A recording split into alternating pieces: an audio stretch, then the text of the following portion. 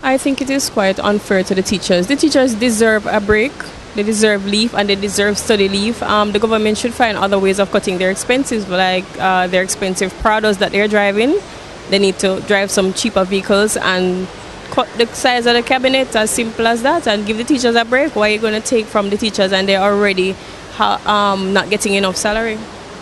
Well, as it relates to me, I would say that I would have to give it more consideration, because I think the country is actually in a financial situation, and I believe that we can work. We would have to think about. I would have to think about it. Teachers work hard, so they should get the benefits, and they should also get the study leave, because they need to study. So I think they should get study leave. I can agree that it might be expensive, but I don't particularly think that study leave should be suspended at any time at all. It's something that is a necessity as a student.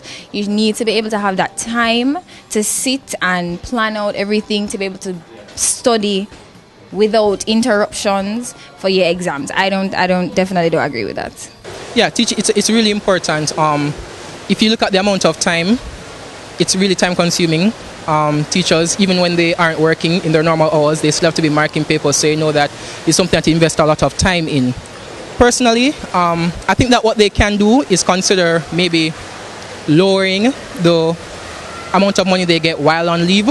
So I think that they really need to consider other options, but cancelling it completely, cancelling the benefits completely, that's not going to work.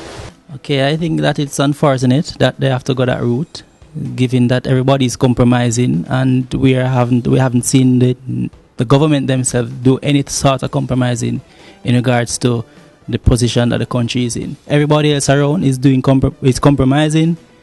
The government themselves haven't seen no compromisation from them as yet. All right, so I think it's a bad idea. It's sending the wrong signal to the country, and teachers are very important to the society, and if you take that away from them, they're going to be discouraged.